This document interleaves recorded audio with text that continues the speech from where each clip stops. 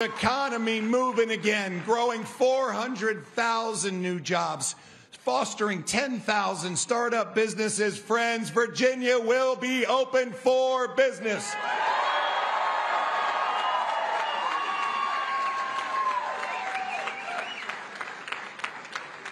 It's time for Virginia to be the place where everyone wants to live, not leave. For analysis of this race and other major elections around the country, I want to bring in Joel Payne. He is a CBS News political contributor and Democratic strategist. And I also want to bring in Jennifer Nassour. She is a Republican strategist and former chairwoman of the Massachusetts Republican Party and founder of the Pocketbook Project. Thanks for joining us, guys. Jennifer, I'm going to start with you. So, here's the really interesting thing about the race in Virginia. The former president, Donald Trump, endorsed Glenn Youngkin throughout the race, even though Glenn Youngkin, I won't say he distanced himself, but he let's say, well, he didn't campaign with the former president. Let's put it that way. So this is what former President Trump had to say. He released a statement last night congratulating Youngkin and thanking his base, the former president's base, for voting for the Republican candidate. And he also said, quote, "The MAGA movement is bigger and stronger than ever before." But was it actually the Trump base that elected Youngkin, or was it something else at play here? Well, first of all, good morning, and thank you so much for having me. So there was definitely something else at play here. So Youngkin did not run with Trump, nor did he run against Trump. He ran as his own candidate. And the best line I heard last night was from Reince Priebus, former chairman of the National Republican Committee. And he said, Youngkin is a happy warrior with a happy spirit. That is the kind of candidate that is needed and that Virginia needed. He ran on kitchen table issues, and that's what won. Joel, exit polls also showed many groups who voted for President Biden in 2020 voted for Glenn Youngkin this time around. Biden won Virginia by more than 450,000 votes last November. So why did so many people flip this time around? Well, the suburbs giveth and the suburb taketh away, it seems like. And I think I mostly agree with Jennifer's point about Glenn Youngkin. I think he was probably the only type of Republican that could have won that race in Virginia. I think it's also important to point out Glenn Youngkin could not have been nominated for a gubernatorial or Senate Republican nomination in many other states around the country. In Ohio against a Josh Mandel or a J.D. Vance, in Michigan and in Wisconsin, and places that have really gone deep red Trump.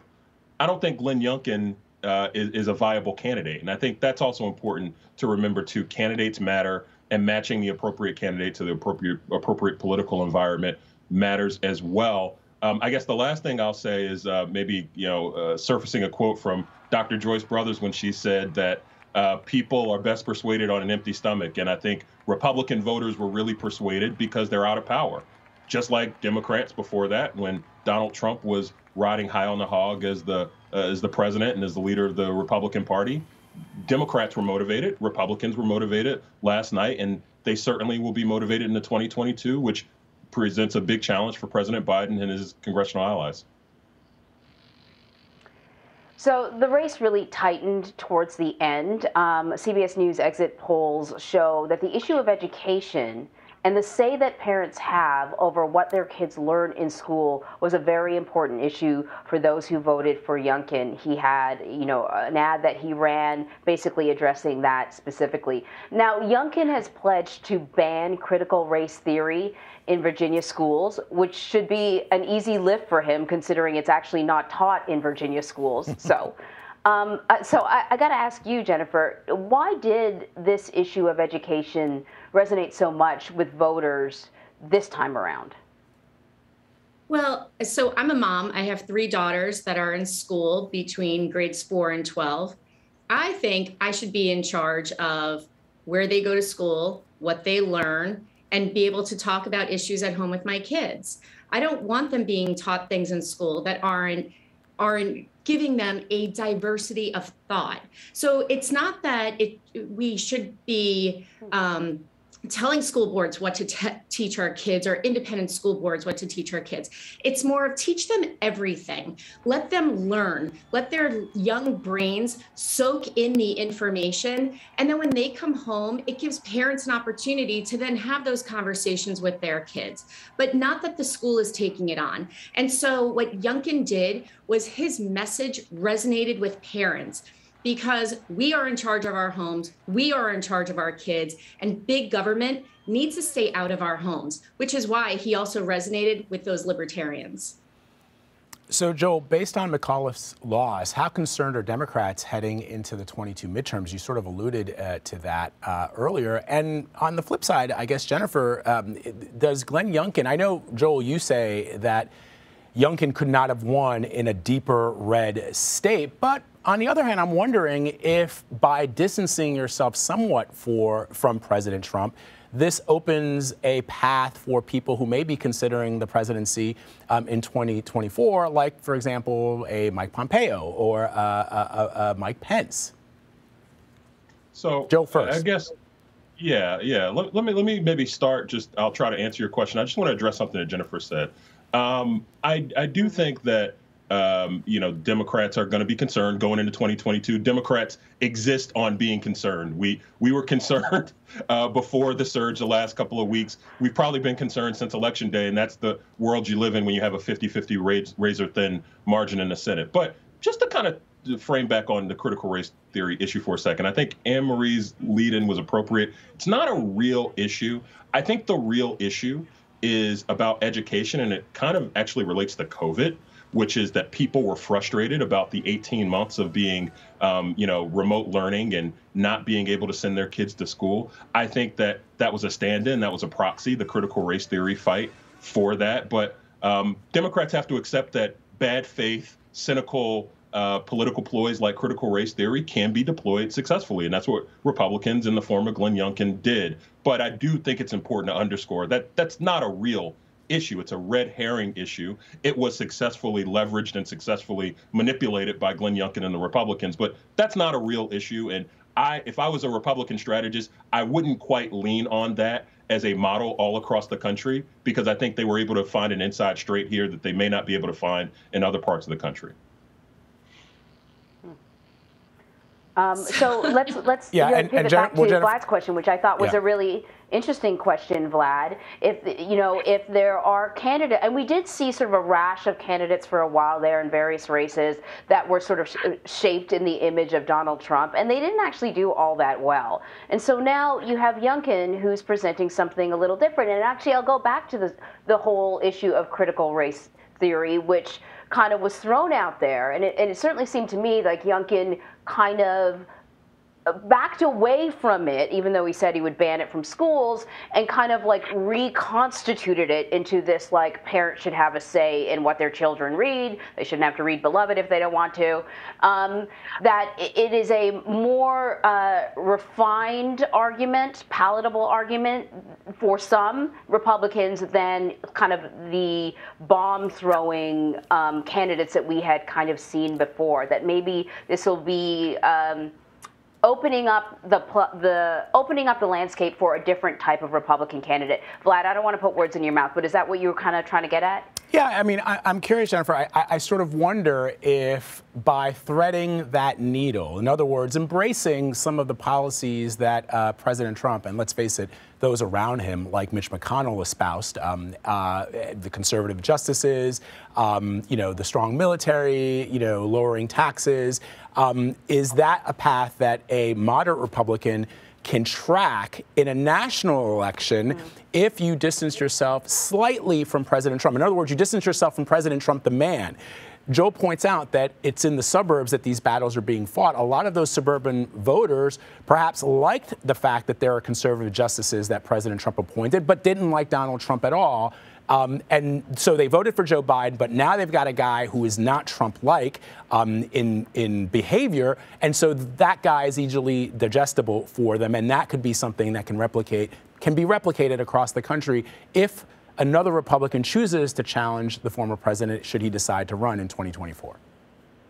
So 1000%. So let me just go back on one thing that Joel said. Joel, I don't know if you have kids that are in school, but speaking as a parent in a blue state, I can tell you 100,000%, those kids are being taught critical race theory, and they're being taught other issues that are not issues for school. They are supposed to be taught at home. So that's just number one that I do want to correct, because unless you're a parent and you have school-age kids, you really cannot talk on this subject if you live in a blue state. So I'm just going to put it out there for that. As far as the candidate, the greatest thing for me about Glenn Youngkin is, yes, it gives the Republican Party an opportunity to look forward, to look down the road, to see different candidates, to break away from the rearview mirror of the Trump administration and the Trump persona.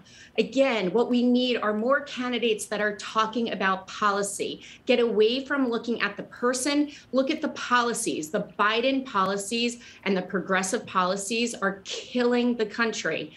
So what Glenn Youngkin did was talked about those kitchen table issues, the economy, jobs, education, things that actually resonate in everyone's homes. And that's why he won. And what I hope to see going forward in 2022 and 24 are more of those candidates that can resonate with voters and with everyday people.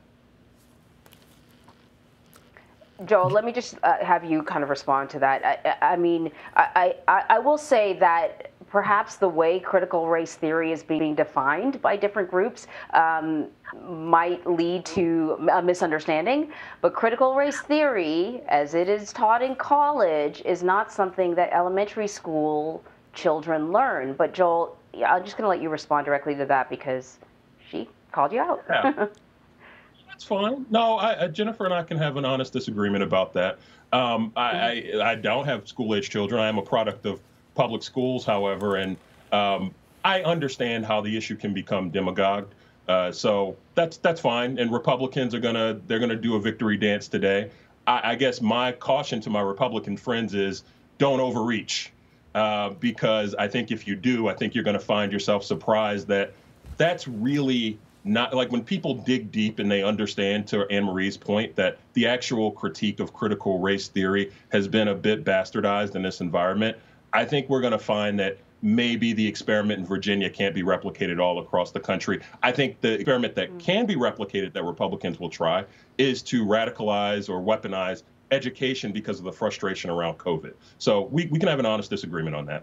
Yeah, I'll just add, and before we move on to talk about some other things, that, Joel, like you, I also attended public schools here in New York City and some Catholic schools. And I don't recall, parents coming to school board meetings to protest the asbestos that was in the walls of some of the schools that were built in the 1940s and 50s and 60s. Or I don't recall anybody showing up at a PTA meeting when I was sitting in a science class and a teacher actually suggested that the reason African Americans are stronger and faster at playing sports is because of slavery. I mean, it's interesting to me that, and that's anecdotal, obviously, but it does strike me that if you have a megaphone and you repeat something over and over again, people start to believe that something nefarious is afoot. And the question, of course, is it really nefarious? I guess it is the question. I understand that parents want their children to be taught certain things. But again, going back to when I was in school, the way that the Civil War was presented to me is not the way that it's being presented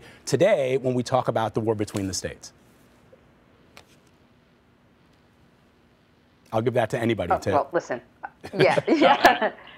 Well, I'll take that on. I might be the oldest person on the panel here, but I also went to public schools in New York. And this was not an issue back then, because back then, and I'm sorry, maybe this is not politically correct at this time, but back then it was, we don't see color. Everyone is the same. We're one nation under God, indivisible, right? And for some reason, that has now diverted. And so maybe when I went to school, it was too close to the civil rights era and everything had corrected itself. And now today, we need to see all the differences in everyone. And so what is happening in schools is that is being promoted in schools instead of parents having a say in it. And so I think that, again, as a parent and looking at my daughters and looking at their education, I want to be involved in their education. I want to have a say. I also want to know what they're learning. So that way, when they come home and they tell me what they're learning, that they're learning pronouns in school, I want to have those conversations with them. And it's not up for the government to decide. That is the whole message. So it's policies, right? And we have to be careful because Joel and I think can agree on this in the overcorrecting on either side. Because right now it is the AOC and Bernie Sanders side that is controlling the message on the Democratic side. And the last thing that I think centrist Democrats want is for that messaging to switch all the way over to the right and then be in control of Tom Cotton. And so I think that, we all need to have a say in what goes on. And that's why elections are awesome and democracy is amazing. Man, Jennifer, I wish I could have a whole hour-long conversation with you, but we have to go on to another really interesting race that's happening. New Jersey. Listen, Joel, you said, you're cautioning Republicans. You may not be able to replicate what happened in Virginia elsewhere. But then we look at New Jersey, and, certainly the Democratic incumbent, the thought was that he was going to be far and ahead, and now the race is too close to call. What do you make of what has happened in New Jersey? Yeah, look, this is shocking. I'm a New Jersey guy, Union County. My first job in politics was working for the late Senator Frank Lautenberg. I know that state very, very well. This is incredibly surprising. I will say, if you look at some members of that New Jersey congressional delegation on the Democratic side, they have been sounding the alarm bells related to taxes, particularly, things related to the inclusion of the SALT provisions within a potential infrastructure package. And that has been an issue nationally that I think has been attempted to be reflected, on the local level. And I guess what I would say is, look, surprises happen. We do know that Democrats have historically had a difficult time being reelected at the governorship in New Jersey. Historically, in my lifetime, Jim Florio, Jim McGreevey, folks like that have not been reelected. So if Phil Murphy is able to hang on and survive, he'd actually make history as a Democrat.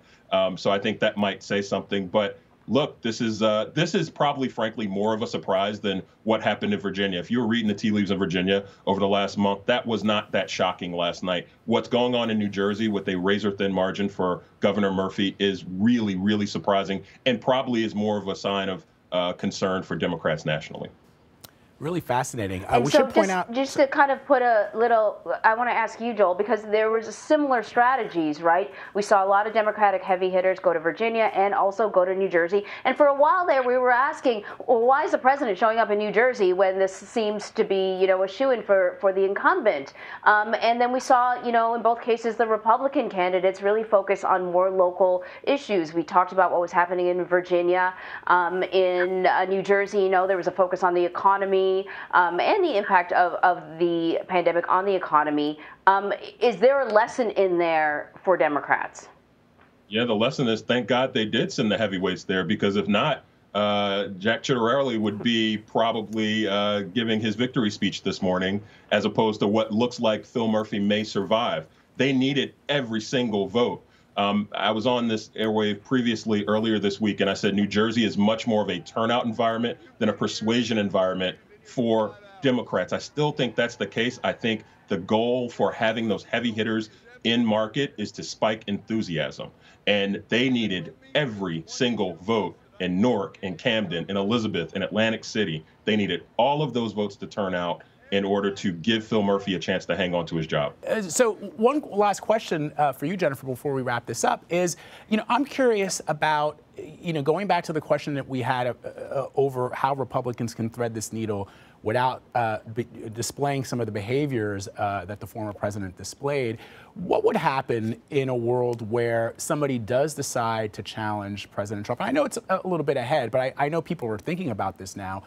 If President Trump decides to run for the nomination in 2024 and other Republican moderates choose to challenge him. What happens when the former president starts to suggest that the election results in primary contests are rigged? I mean, what then? In other words, there's a lot of talk right now. You're seeing all the headlines are Democrats in disarray. Are Democrats pushing too far left? What do they need to retool? But I also wonder, you know, as we think ahead down the line, what it could look like for the Republican Party if there's infighting between people that are full-on Trumpistas and others who are like these voters in Northern Virginia who are moderates, suburbanites who voted for Glenn Youngkin. So I hope that we don't have a big party fight. I hope that what we do have is good, honest discussion where the Republican, whoever the candidates are on the Republican ticket, I hope that they take a look at what is happening in New Jersey and what happened in Virginia. And remember that this is about policy. This is about failed Democratic policy. If I was in the White House today, I would have to take a serious look. Nancy Pelosi should really be having conferences with every single member on her side today because the Republican wave is coming. And so the Republican Party needs to be very smart about this, and they need to be very savvy about this, and they need to be a little bit calculated in making sure that we stick to old school, traditional Republican values. That we're talking about the economy, that we're talking about jobs, that we're talking about foreign policy, that we're talking about education, that we're talking about issues that affect every single family. Every single person who's out there voting and living in America needs to hear that we are actually the party that wants to help. We want to lift people up by their bootstraps. And we've gotten away from that. And so it became a Twitter war in 2015 and 16. And so get away from social media and start talking to people and meeting them where they are. And I think then we can have good, honest conversations. Really, really fascinating, illuminating discussion. And Jennifer, I think I'm the oldest one here. I was born at the tail end of the 1960s. So I love that you thought that I wasn't, but come back on anytime. Joe Payne and Jennifer Nassour, thank you both very much for a great discussion. Really appreciate it. Thanks. So you can get the latest election results and local coverage, not only by looking at the bottom of our screen right there, but also by heading to our CBSN local streams. Just download the free CBS News app or head on over to cbsnews.com/live.